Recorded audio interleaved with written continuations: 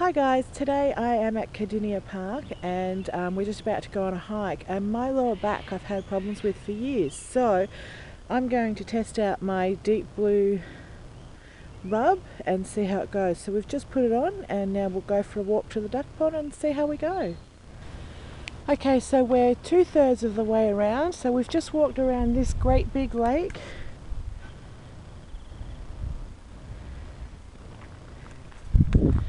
And now we just have the walk to the rest of the way to the car, which is about half the lake in distance.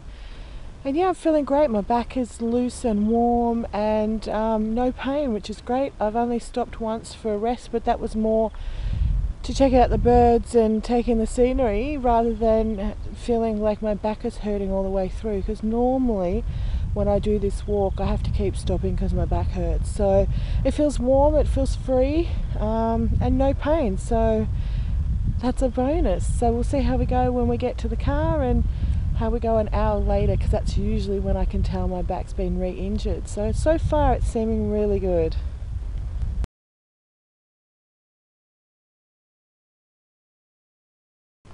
So we're all the way back and I have survived, and my back is awesome. The problem now is my ankles hurt.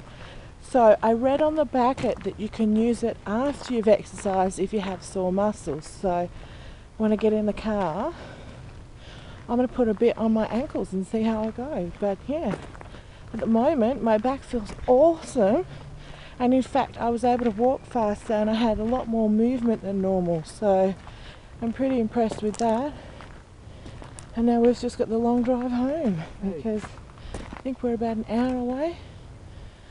Oh, you got the kookaburra? Kangaroos. Kangaroos.